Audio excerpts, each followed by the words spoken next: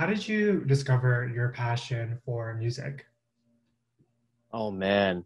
Uh I think it was a few different things. My mom was a piano teacher growing up, so there was always music in the house.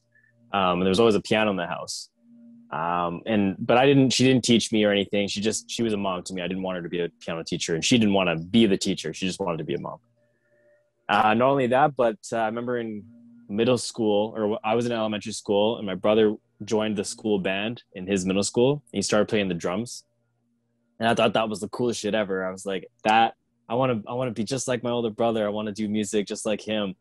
So with that, that kind of made it easy to explore different instruments. So I started playing the drums was my first instrument, and then because there was a piano in the house, I started playing more on the keys, and then I picked up the guitar and started going, and all that happened within like a few years, just teaching myself these instruments and teaching myself how to play these things.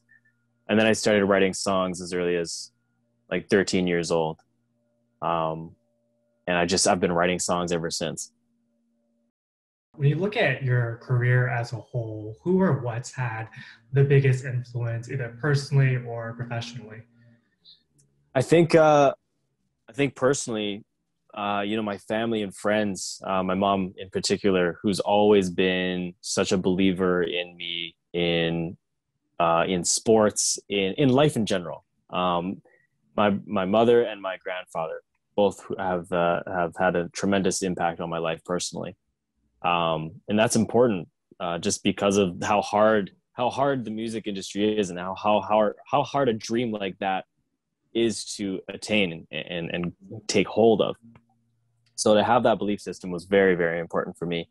Um, Influences in music, such a wide variety. Like I would be listening to Nickelback of all bands. I'd be listening to Rage Against the Machine. I'd be listening to John Mayer, Michael Bublé, like everything under the spectrum. And all of those, whether I realized it or not, hit me and inspired me in a way where I still feel like some melodies that I create, I'm like, oh, that reminds me of, this band back when I listened to like 30 Seconds of Mars or something like that.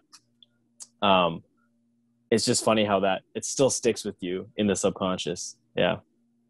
And you've had tons of success throughout your career. When you look back, is there a particular moment that stands out to you?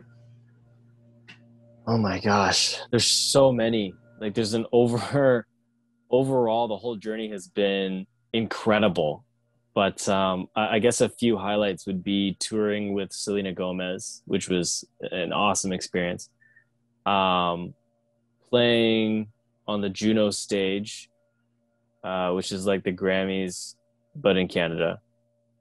Um, my gosh, like having my records go, platinum. Just there's so much to think about, really. But those are the ones that come to the top of mind.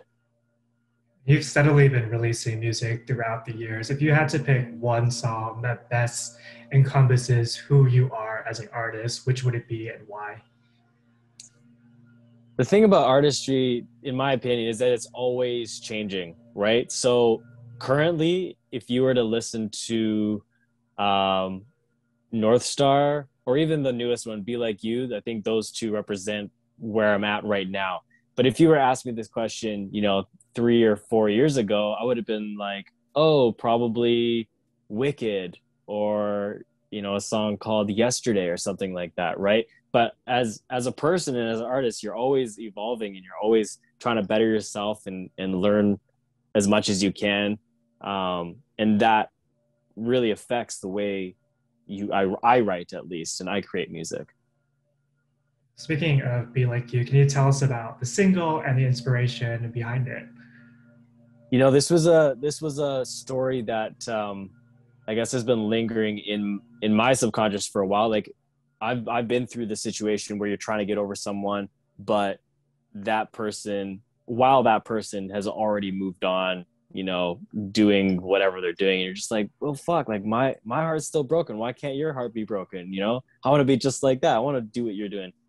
So that was like a weird one where it was digging up an old relationship, and just when me and my buddy Sam were writing it, it just kind of we were just throwing ideas back and forth, and we had something to relate to because he's also been through that situation, and it was just a relatable story. I feel like a lot of people um, can relate to that type of story. And you recently became a father. How has fatherhood impacted your artistry and craft?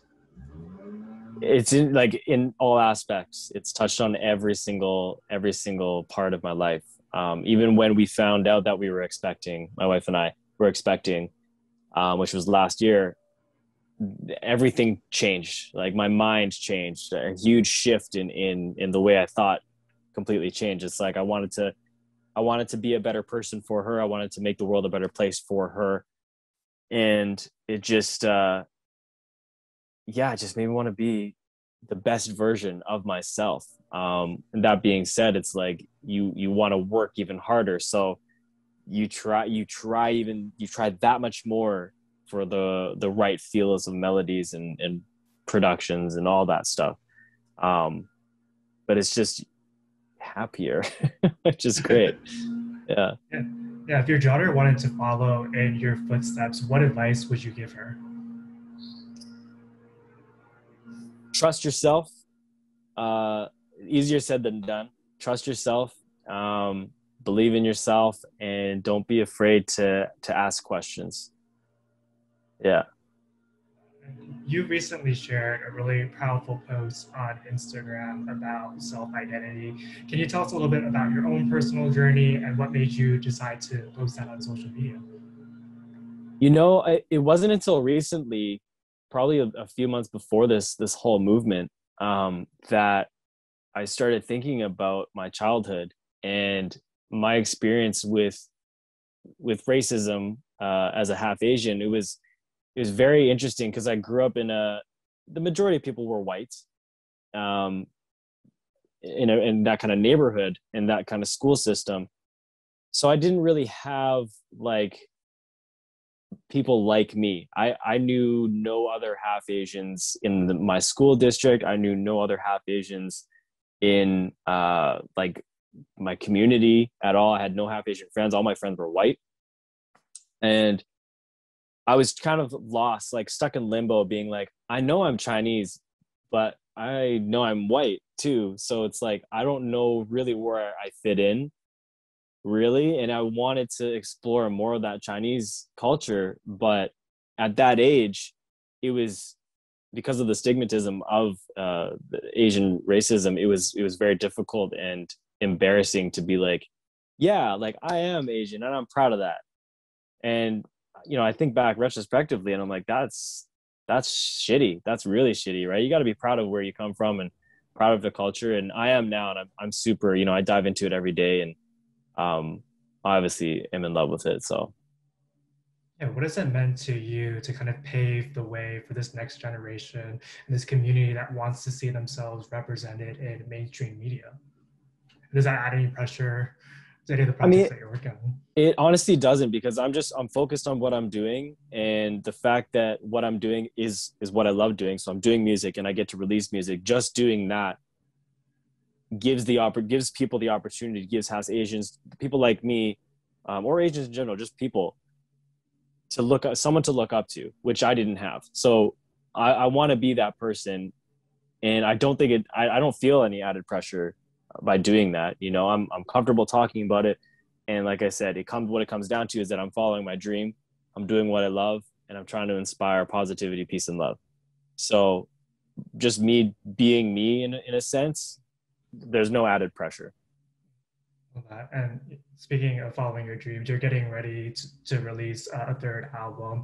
How will this next body of work differentiate itself from your previous releases?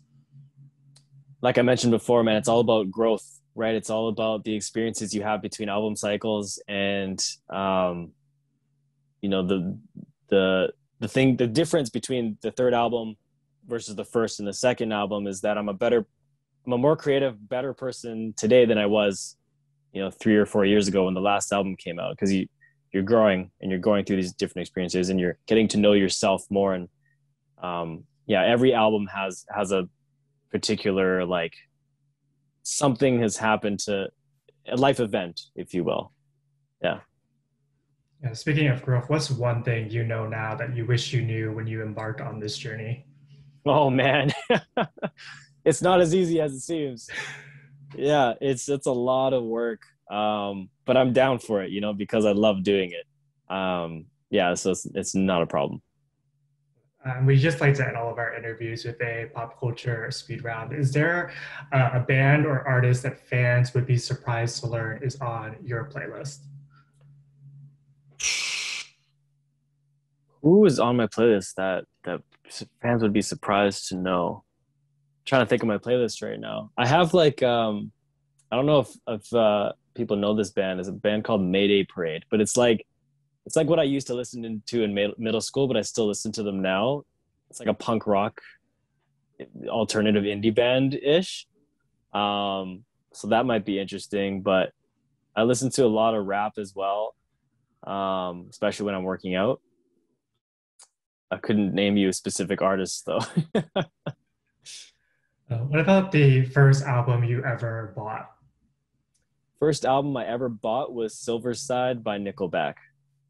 And I know that's probably going to be pretty, there's going to be some controversy with that because you either hate them or you love them. But in this instance, like, I don't, fuck it. I love them. They were great. They did great things for me back in the day. So I'm a fan. What about the first concert you ever attended? First concert I ever attended was Sum 41.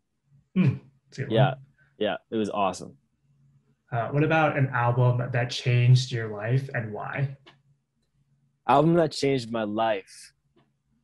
That changed my life. That's big. I think I'd have to say Michael Bublé. I can't remember what album it is though. It's the one with everything on it. The song Everything, not everything. It changed my life because that CD basically taught me how to sing. I put it on every chance I could, and I would sing to it over and over and over and over and over again. And my family was sick of me, I'm sure. What about a venue that's on your bucket list to perform at? Um, Wembley in London. Hmm, so Yeah, good. yeah. And then final question for you. When you're on the road, what's a must-have? Alcohol. Whiskey is a must. Yeah.